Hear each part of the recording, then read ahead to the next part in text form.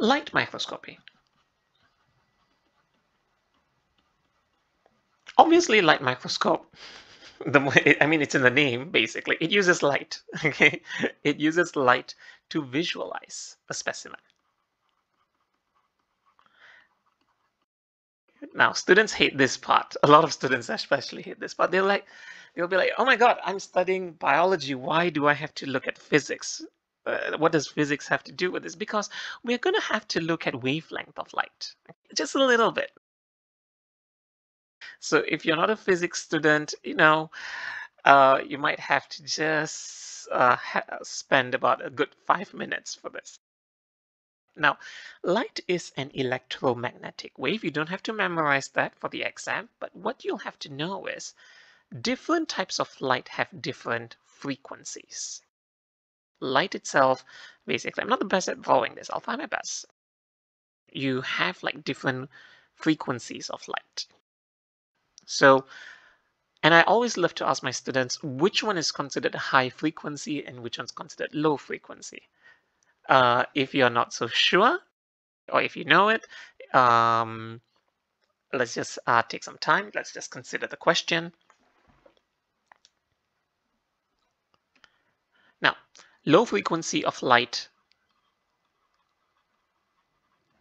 is this one, where the peaks and the valleys do not occur very frequently, basically. So it takes some time for it to occur. Like this much of length, there is only one peak and there's only one valley. We call that low frequency.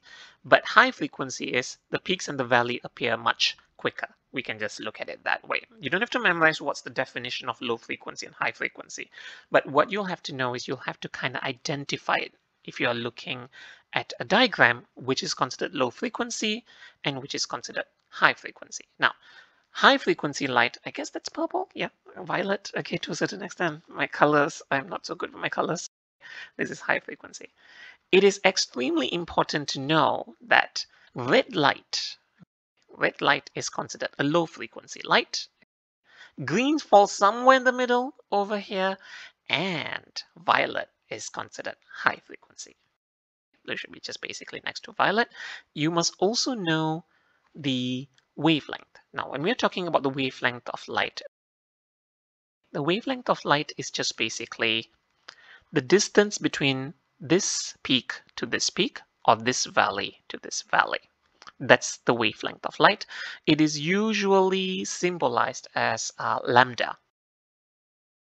Now, so if they ask you the frequency of red light and the frequency of violet light, what do you think? Look at the distance between these two peaks over here. And look at the distance between these two peaks over here. I'm just going to highlight it so that you can see it a bit more clearly. I'm just going to highlight these areas. So who will have a higher wavelength? What do you think? If you said that red light will have a higher wavelength, you are correct. Red light has a wavelength of about 700 nanometers. And remember in the previous video, we did introduce the concept of nanometers. Okay, so that's a new one, by the way. And violet light will have a frequency of about, give or take, 400 nanometers. Now, why does this matter? A lot of students are like, why do I care about this? Why do I have to give a damn about, the length of, the wavelength of light? How does this matter in biology? Kind of does. So in Cambridge, it is extremely important to know for your A-levels that red light has a frequency of 700, a wavelength of 700 nanometers. It's a low frequency wavelength. And violet light has a 400 nanometer wavelength and it's high frequency. All right. Now, why is this a big deal? Or why do I care? I love to ask my students these questions. Why do I have to care about this? Okay, how does this apply into microscopy or to visualize a specimen?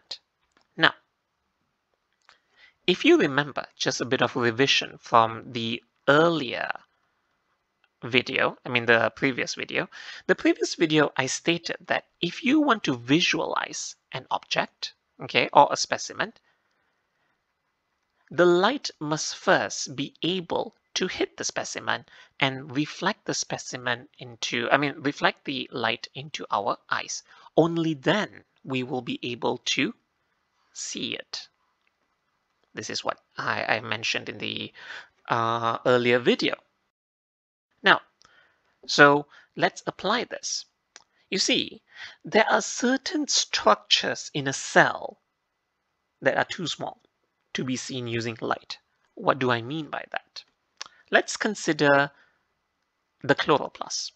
Now, the chloroplast itself is a very large organelle. The size may vary, but let's just say that the size of the organelle is 2,000 nanometers. All right, and let's also put another organelle over here, and that organelle that I'm just going to draw over here at the bottom is a ribosome. Okay, and the ribosome over here is actually only, it should be smaller than that, by the way. So I hope, maybe I should make it into like a, are you able to see this? Like a green dot over there? I hope you're able to see that green dot. And the ribosome is about, give or take, 23 nanometers. Let's just put 23 nanometers. Now, imagine if I were to shoot light. I don't care what color light I shoot on it. Let's just say I just gave it red light. Okay. Now, red light has a frequency of 700 nanometers. So basically what will happen is it will just basically move along. Okay. And as the red light moves along, does it hit the chloroplast? It hits the chloroplast. And because it hits the chloroplast interrupts light and reflects it. So in this case, if it's reflected, will we be able to see it? The answer is yes. You can use a light microscope and you can actually visualize the chloroplast in a cell. So in other words, you can actually view a chloroplast using a light microscope. Now, let's shift the focus to the ribosome, which is about 23 nanometers. I'm going to ask you a question right now. Will we be able to see the ribosome using red light or violet light for that matter? Will we be able to see it? The answer is probably no, because what actually happens? What do you notice? What is happening over here? Exactly.